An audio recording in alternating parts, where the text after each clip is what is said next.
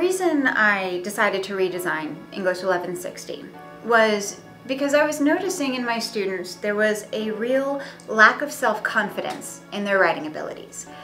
And in talking to my colleagues, I know that they were having the same concerns. And this lack of confidence, this lack of self-confidence was coming across as sort of the bumps on log syndrome, where we had students in the classroom who weren't outwardly participating. They were sort of staying behind their books or behind their computer screens. We'd have a handful of students in class participating in discussion every day, but the rest, we had difficulty pulling it out of them. It wasn't that they couldn't do it, it was that they didn't feel confident in their ability to do it. So I decided to redesign the course in order to see if I could provide more of what I know helps the students feel self-confident.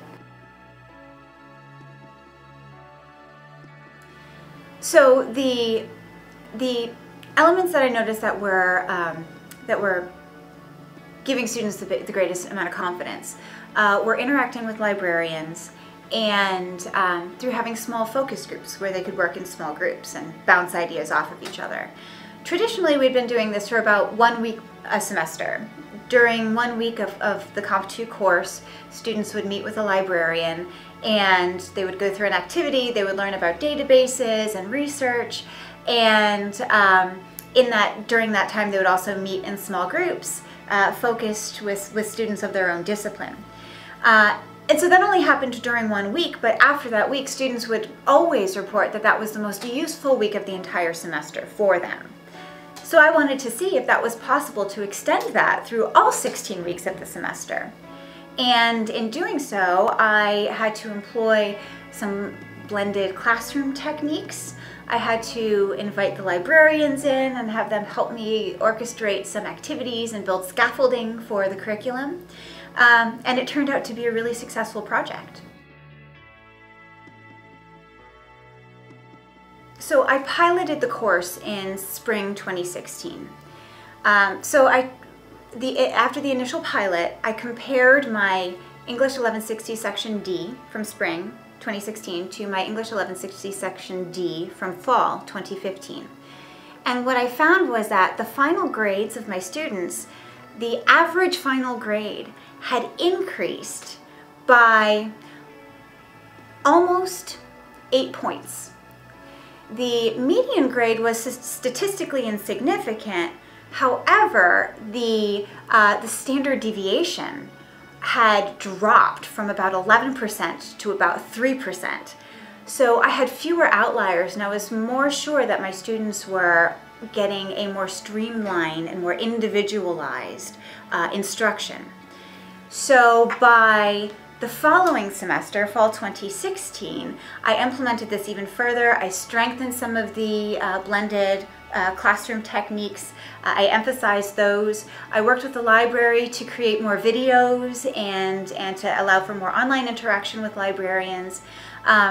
And then tried it one more time, and again the grades were high, and the final grades were looking good. But I also surveyed my students and asked them questions about, you know, what worked and what didn't.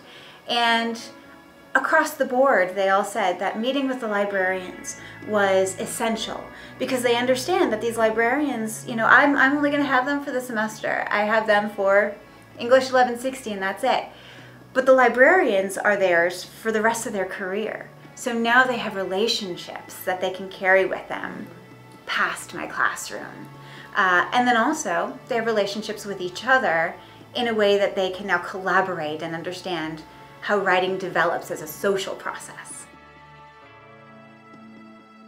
I learned that students feel most comfortable with me, and they feel most comfortable with their projects when we've been able to look each other in the eye and have a real conversation about that project.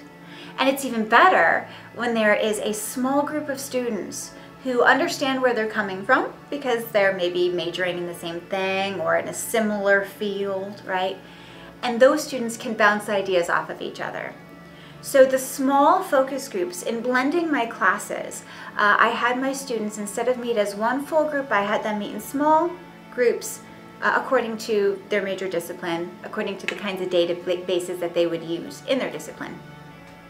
And that allowed them to have those conversations during every class meeting, which is something that we never had before. So instantly the bumps on log problem was gone because every student was speaking up during every single class meeting.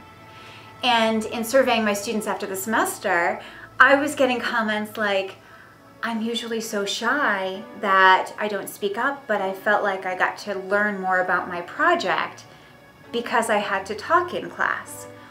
Or, I'm new to this school and I didn't have any friends before I took this class. Now I have a friend who's in my major and is helping me with my classes. These are the comments that I was getting. So we were creating communities not just, for a particular project, but also for the students to continue that lifelong learning together.